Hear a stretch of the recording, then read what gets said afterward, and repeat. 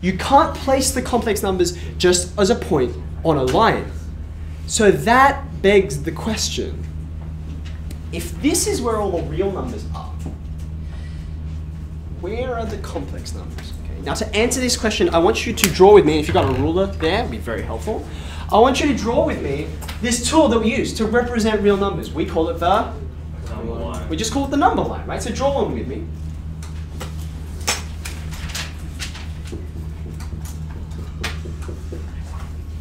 That's pretty horrendous, but you get the idea. On the number line, right? What's wonderful about the number line is it gives us a geometric meaning for all of the arithmetic that we've been doing, right? It gives us a geometric meaning for all the arithmetic we've been doing, okay? Let's think about some things, and maybe you want to jot some of these down, okay? We know a number's a point on a line. A number's a point on a line. What does it mean geometrically? I know what the arithmetic is, but what does it mean geometrically if I add some positive number? There's a new bit of notation for you, okay? You know what the R, the fancy R means. It means a real number. If you see a little plus as a superscript up there, it means a positive real number. Okay, so if you add a positive real number to any number you like, suppose your number is 3 right now, okay? And you add some positive real number to it. What geometric effect does that have? Okay, it moves you to the right. Okay, now I want you to write this with me. We have a fancier technical name in mathematics for move to the right. It starts with a T. You first met it back in year 7. It's when you take something and you move it over.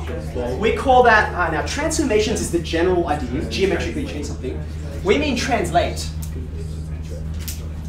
So you add a real positive number, you translate to the right. Okay. Now I could say subtraction, but instead of saying subtraction, I'm going to say, what if you add a real number that's negative? If you add a negative number, what effect does that have? You're going to still translate, but to the left.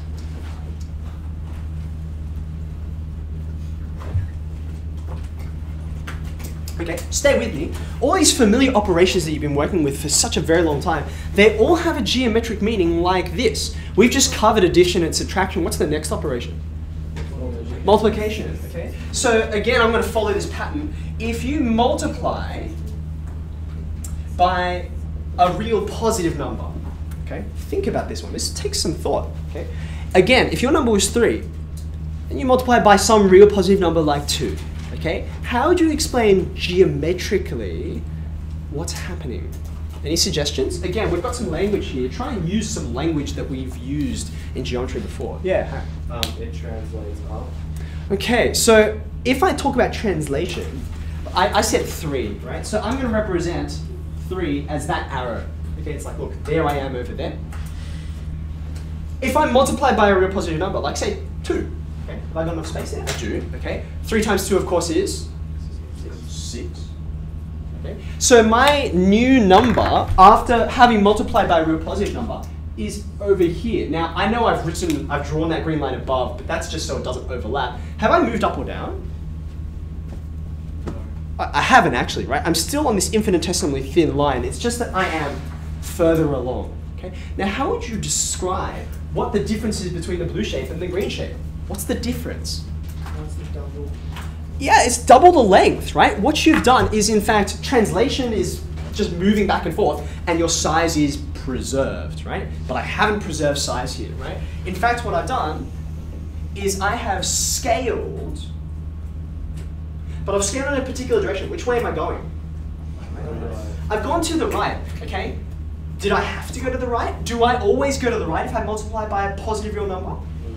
The answer is no. If I didn't start with 3, suppose I started with, say, -2, and I multiply it by a positive real number again. I'm not going to go to the right, am I? I'm going to go to the left. In other words, I'm going to scale in the same direction.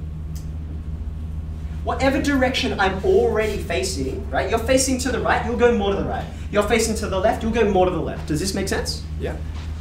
Okay, follow the pattern with me. What's the next thing? Add real positive, add real negative.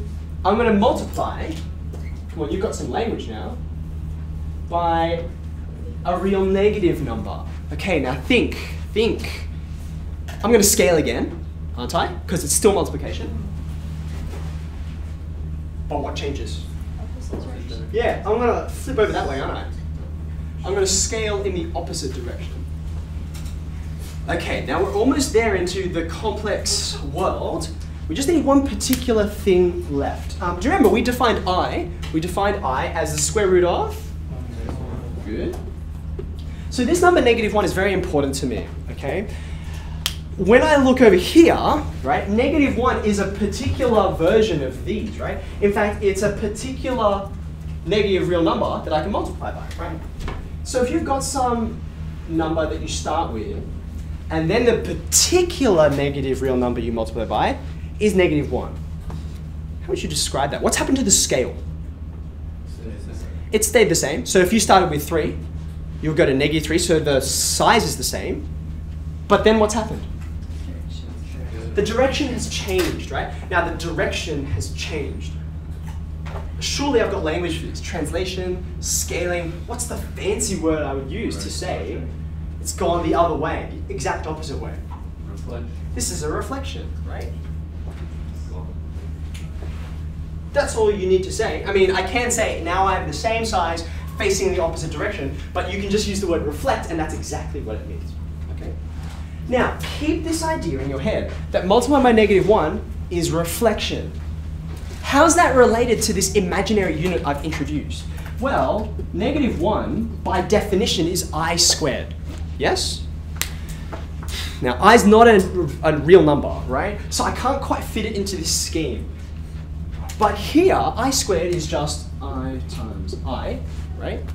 So whatever multiplication by -1 is, which I've got over there, if I do this twice, that's the same as doing this once.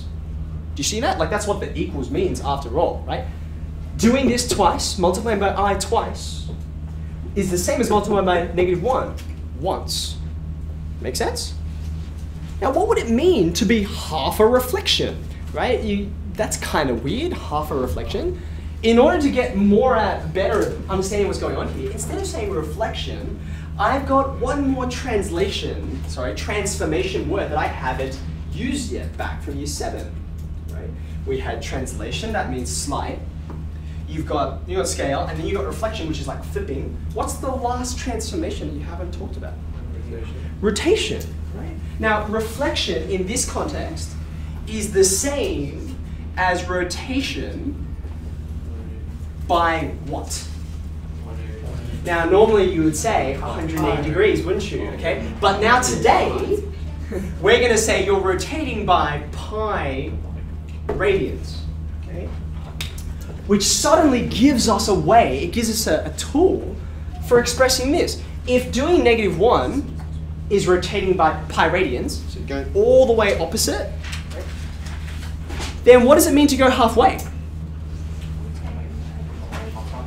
It's a right angle. It's pi on 2 radians. It's 90 degrees, okay? So now I need not just a number line like this, right? But underneath this, get your ruler out. You're going to need more than a line, aren't you? Right? If you draw your familiar number line,